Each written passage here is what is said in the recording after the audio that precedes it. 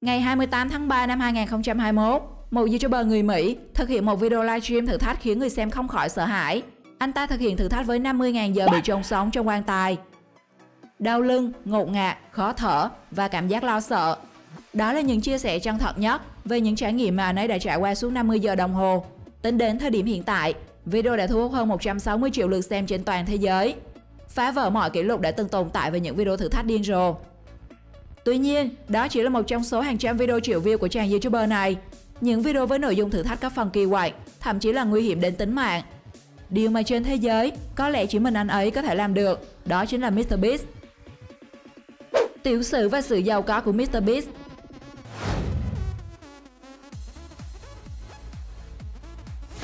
Quay ngược kim đồng hồ, chúng ta trở lại khoảng thời gian những năm 2012. Khi mà ở thời điểm ấy, social media vẫn chưa phát triển nở rộ trên toàn cầu như thời điểm hiện tại. Một cậu nhóc chỉ mới 13 tuổi đã chập chững tập quay những video đã đăng tải lên YouTube. Lấy biệt danh là MrBeast 6000, cậu nhóc người Mỹ này đăng tải hàng loạt những video về cuộc sống, game và học tập của mình. Bén duyên với lĩnh vực này, trong căn phòng chật chội chưa tới 30 m², cùng với một chiếc máy tính thuộc hàng rẻ tiền, MrBeast đã tự đưa tên tuổi của mình nổi tiếng trên khắp thế giới, với hàng loạt những video sở hữu hàng trăm triệu view như ở thời điểm hiện tại. Điều này giúp anh lọt top những YouTuber có thu nhập cao nhất thế giới. Theo ước tính của chuyên trang Celebrity Network, anh đang nắm trong tay tài sản hơn 30 triệu đô. Số tiền này phần lớn đến từ thu nhập YouTube của anh chàng, cùng với quảng cáo và tiền tài trợ từ các nhãn hàng.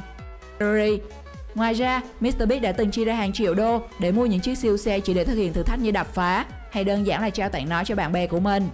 Để thực hiện những video thử thách sinh tồn, nếu chúng ta đã từng xem những long vlog hay NTN thực hiện những thử thách sinh tồn của họ ở nơi đảo hoang, thì có lẽ bạn sẽ không khỏi trầm trồ khi biết những thử thách của MrBeast. Thậm chí anh từng chi hàng triệu đô để tạo nguyên một hòn đảo chỉ để team của mình thực hiện những video tiện lợi hơn. Với chuỗi nội dung About the entire island, tôi đã mua toàn bộ hòn đảo này. Với độ chịu chi và giàu có như thế này, theo tính toán của các commenter, năm 2050, MrBeast sẽ mua cả thế giới. Ngoài ra, anh từng sở hữu căn biệt thự sang chảnh có giá trị lên đến 55 triệu đô, với hai mặt trước sau nhìn thẳng ra biển. Bên trong được thiết kế như một cung điện với hồ bơi nhân tạo, mà với nhiều người có nhiều tiền chưa chắc đã sở hữu được căn biệt thự này.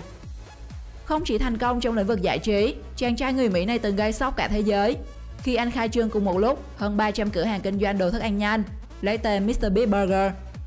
Chuỗi thức ăn này đã đạt được số lượng cửa hàng khổng lồ mà ngay cả ông lớn như McDonald phải mất đến hơn 6 năm mới có thể đạt được con số tương đương. Chỉ trong 2 ngày đầu tiên, chuỗi burger đã mang lại cho MrBeast hơn 50 tỷ đồng. Tiểu sử MrBeast. Có lẽ MrBeast sinh ra để làm công việc sáng tạo này. Sự nghiệp lẫy lừng của anh chàng YouTuber sạc mùi tiền đã bén duyên với YouTube khi còn nhỏ. MrBeast lớn lên ở phía bắc thành phố Carolina. Anh tốt nghiệp trung học tại một ngôi trường địa phương, sau đó theo học đại học tại East Carolina. Sẽ chẳng có gì đặc biệt ở đây, ngoài trừ việc anh nghỉ học chỉ sau đúng 2 tuần ngồi trên ghế đại học. Anh từng nói với mẹ, trái ngược với sự nổi tiếng trên mạng xã hội, MrBeast được biết đến là người khá kín tiếng trong đời tư, về tình cảm, đời sống hay cách anh ấy trở nên nổi tiếng như hiện tại. Nhưng các bạn đừng lo lắng, thế giới sự thật sẽ giải đáp toàn bộ những bí mật này của anh ấy. Bí mật đầu tiên, đó là tên thật của anh ấy không phải là MrBeast. MrBeast tên thật là Jimmy Donaldson. Jimmy sinh ngày 7 tháng 5 năm 1998. Vào thời điểm những năm 2014-2015, MrBeast thực hiện hàng loạt những video về game Minecraft hay Call of Duty. Ngoài ra, anh từng làm một chuỗi các nội dung để cố gắng chứng minh số tiền mà đối thủ của anh là PewDiePie và các YouTuber tên tuổi khác kiếm được từ YouTube là bao nhiêu.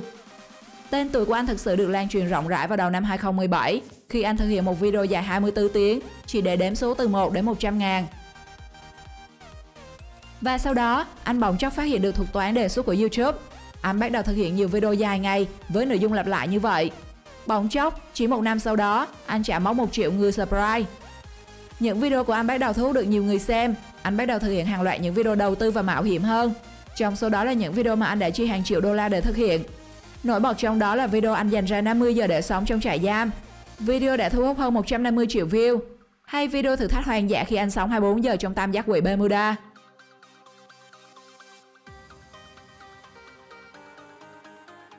Đốt tiền làm YouTube.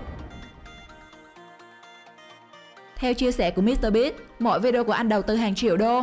Anh cùng đội ngũ quay phim của mình phải mất 4 đến 5 ngày quay liên tục để có những video đăng YouTube.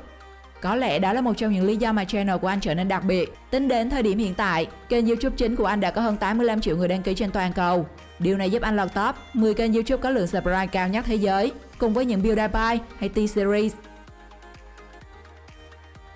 Ngoài các nội dung xoay quanh những thử thách nguy hiểm, Donald $1 triệu nhờ kêu gọi donate từ những video hoang dã của mình. Sau đó vào năm 2019, MrBeast đã khởi xướng một chiến dịch quyên góp lên đến $20 triệu, vô cùng ý nghĩa. Anh đã dùng số tiền này để trồng hơn 20 triệu cây xanh trên trái đất, cùng với những nhân vật khổng lồ như Elon Musk hay Jeffree Star. Anh từng tuyên bố trên kênh Twitter cá nhân của mình rằng mình sẽ chết với tài sản $0 trong tài khoản. Cùng với đó, anh sẽ làm một kênh mới với nội dung xoay quanh những nội dung gaming. Toàn bộ số tiền thu được sẽ được chi trả và giúp đỡ những người vô gia cư, người nghèo. Tôi không quan tâm đến việc kiếm tiền, tôi không quan tâm đến thời gian, tôi chỉ muốn tạo ra những video hay nhất trên hành tinh và có thể giúp đỡ nhiều người nhất có thể. Đó là thông điệp mà MrBeast muốn gửi gắm đến thế giới này. Anh không quan tâm mình kiếm được bao nhiêu tiền, mong muốn của anh là bản thân mình giúp đỡ được bao nhiêu người khó khăn. Sinh ra với đôi bàn tay trắng và sẽ ra để giúp đỡ những streamer khó khăn. Những khoản tiền tiếp khổng lồ cho những nhân viên bồi bàn, số tiền có thể lên đến hàng trăm ngàn đô. Tính đến thời điểm hiện tại, MrBeast đang sở hữu hơn 6 kênh YouTube lớn nhỏ, với tổng lượt subscriber hơn 150 triệu người. Anh cho biết, với mỗi tháng trôi qua, Donald chi ra hơn $4 triệu để sản xuất video mới. Nâng tổng số video hàng năm có thể ngốn của anh hơn $48 triệu. Nếu như làm vlog có thể chi ra hơn 40 triệu để thực hiện một video, thì theo MrBeast tiết lộ, trung bình mỗi video của anh có chi phí gần $700.000, tương đương gần 15 tỷ đồng. Điều này khiến cho tài khoản của anh bị suy giảm đáng kể, và đến nay chỉ sở hữu trong tay số tiền gần $20 triệu. Anh từng phải kiếm tiền từ những video trước để bù đắp cho chi phí của những video khác. Ở tuổi 23, MrBeast đang là YouTuber sở hữu lượng người xem nhiều nhất trên thế giới. Những video đốt tiền không thương tiếc giúp anh luôn tạo được sự thích thú cho người xem. Video gần đây nhất trên kênh nói về trò chơi Squid Game với mức giải thưởng dành cho người thắng cuộc gần $500.000, tương đương hơn 10 tỷ đồng. Không chỉ vậy, anh từng thực hiện hàng loạt những video ngân hàng miễn phí. Ở đó, những người vô gia cư có thể lấy bất kỳ số tiền mình thích mà không cần phải hoàn trả. Quả là một anh chàng sản và cuộc đua YouTube. Tuy nhiên, để thực hiện được hàng loạt những video sạc mùi tiền như vậy, MrBeast đang sở hữu cho mình một doanh thu cực kỳ khủng từ YouTube để đầu tư cho những video của mình. Theo ước tính của chuyên trang Social Black, chàng trai 9X hiện có thể bỏ túi gần $1,6 triệu mỗi tháng, tương đương gần 36 tỷ đồng.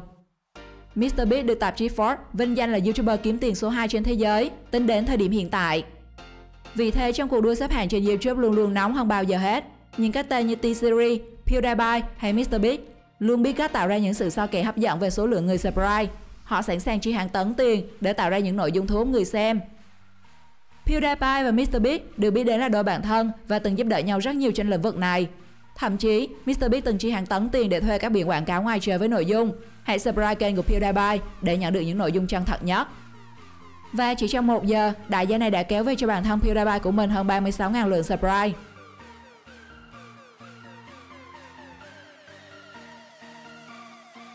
Theo bạn, giữa MrBeast và PewDiePie, kênh YouTube nào đáng xem hơn? Ai sẽ nắm vị trí số 1 trên YouTube trong thời gian sắp tới? Hãy để lại ý kiến của bạn xuống phía dưới nhé! Cảm ơn các bạn đã xem video hôm nay của Thế giới sự thật. Xin chào và hẹn gặp lại các bạn trong những video sau.